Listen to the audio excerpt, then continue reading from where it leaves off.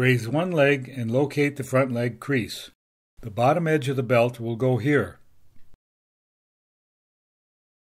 Find the middle seam of the belt and place it at the middle of your back.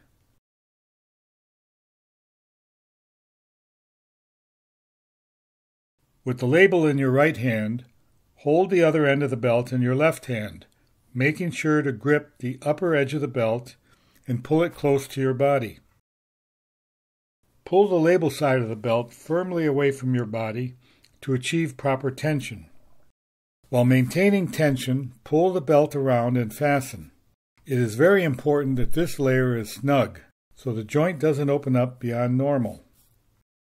Pull the elastic straps toward the front to comfort.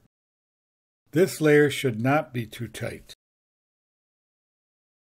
If bunching occurs, tighten the first layer of the belt further.